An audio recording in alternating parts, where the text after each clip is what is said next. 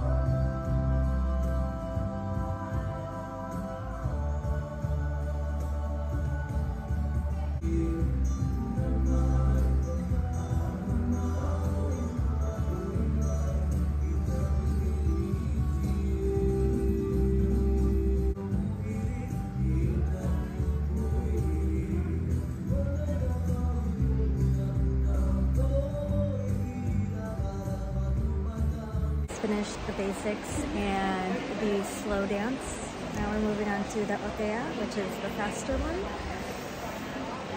My legs are already dead. Here's everyone. Oh yeah.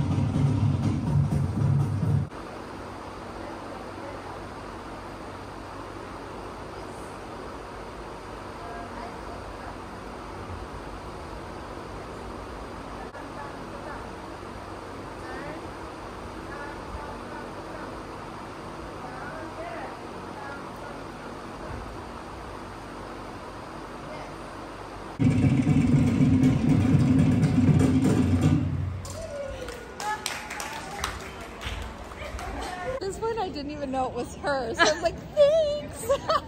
Where's the main act? Yeah. I just want to say I'm very proud of Samantha.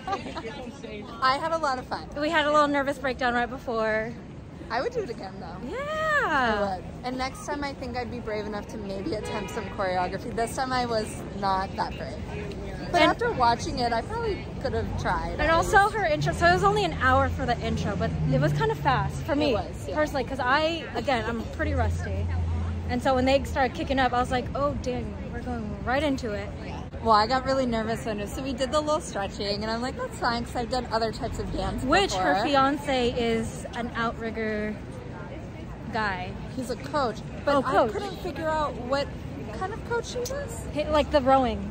Oh, outrigger. I thought she said canoeing. Yeah, canoeing right? or outrigger. Yeah, that's what I think, thought. I think that's what they call it there. Things.